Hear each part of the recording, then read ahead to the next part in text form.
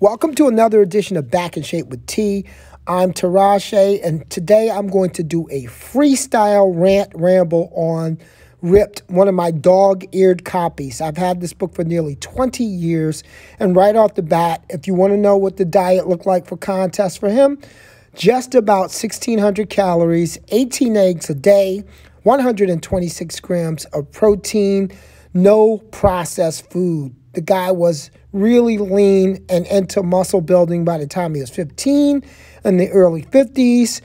By the time he was 30, he was kind of a bulky weightlifter, about 160 pounds. But when he competed, he'd cut down to just about 150 at 2.4% body fat. Here he stands approximately 149 pounds.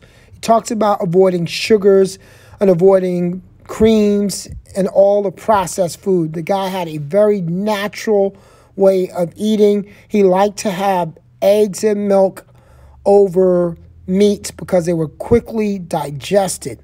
In this book, Clarence admits to using steroids as he got up to nearly 170, around about 167 pounds. His off season, he would take about 167 grams of protein and 2,100 calories, just so you guys would know. I just broke it down in numbers for you. One of the things in this book that I love to show people is him using a 100-pound dumbbells to do side bends to build his oblique muscles.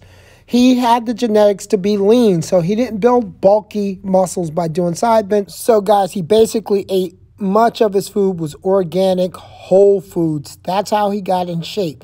He ate very lean, no more than 2,200 calories a day. He would go over that in this book, but talked about his cardiovascular exercise changing from low-intensity steady state to high-intensity training, HIIT training.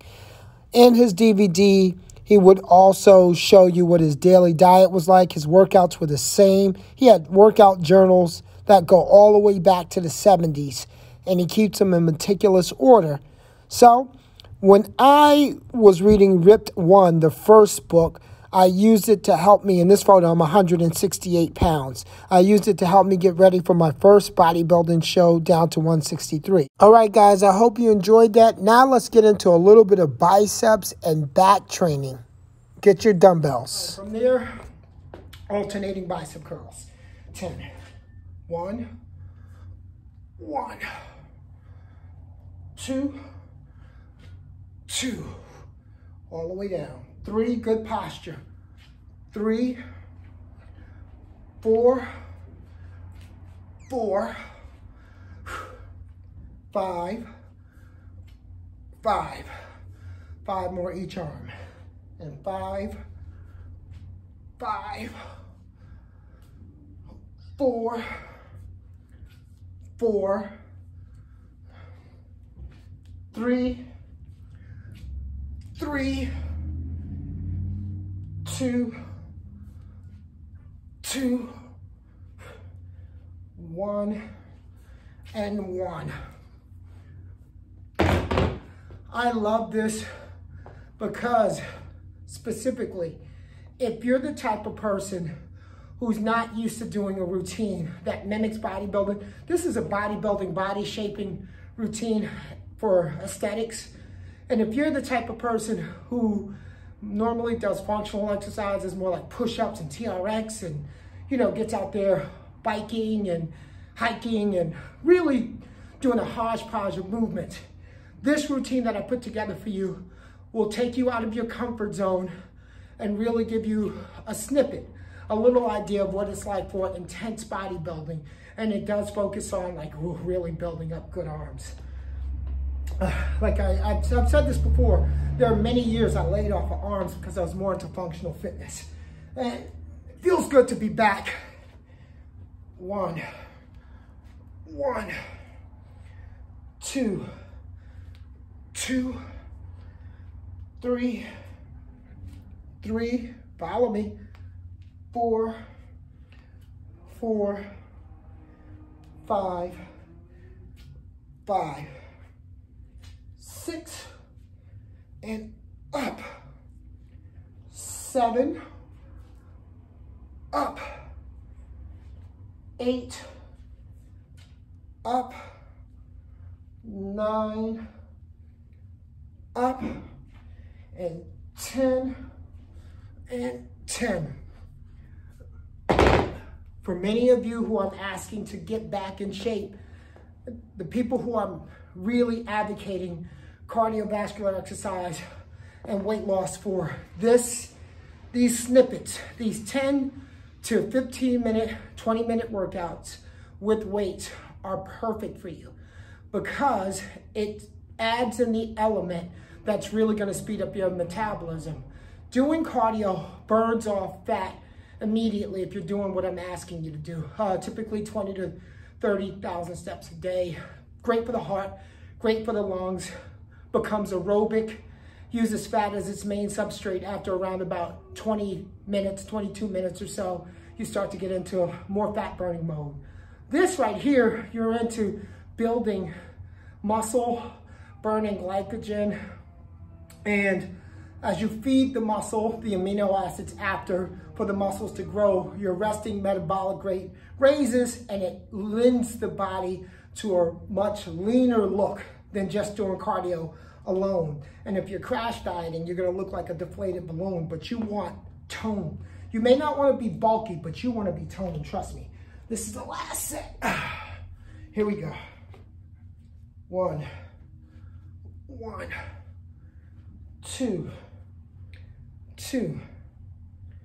3, 4,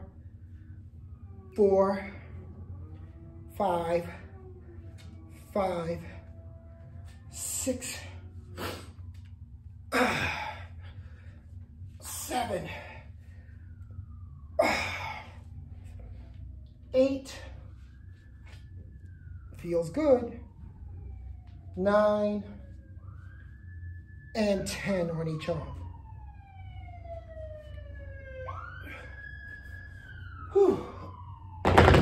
Hope everything's all good out there. Okay, from there, we're gonna go directly into one arm rows. I'm gonna reposition this.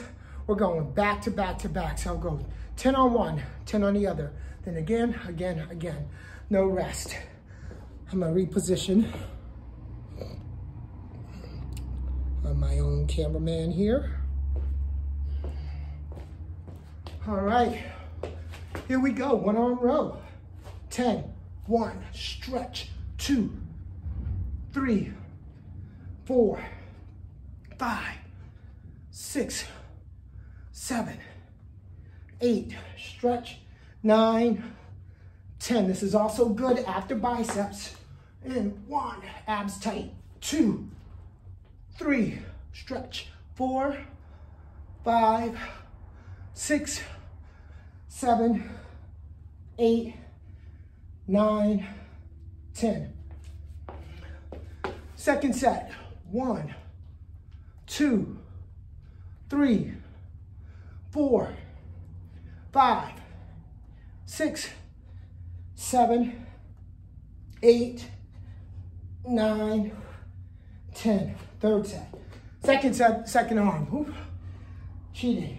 1, 2, 3. Feel that stretch. 4, 5, 6, 7, 8, 9, 10. All right, here we go. Last set. Stretch, stomach tight. Scoop it in. Flat back. 1, 2, 3, 4, 5, 6, 7, 8, 9, 10. Last arm, last set. All right, guys, this is for all the marbles. 1, 2, 3, 4, stretch, 5, 6, 7, abs tight, focus, 8, 9, 10. Oh, and that's how we add on and build up on this arm series. The element of growth, the element of small changes to each one of these routines to stimulate some muscle growth and some change. We went from 2 exercises to 3 exercises to 4 exercises. So I hope you enjoyed this series. I think I'm gonna do a bonus one the next video, and then we're gonna move on to a different element from there. Thanks for watching. Please like, share, and subscribe, and I'll catch you guys next time.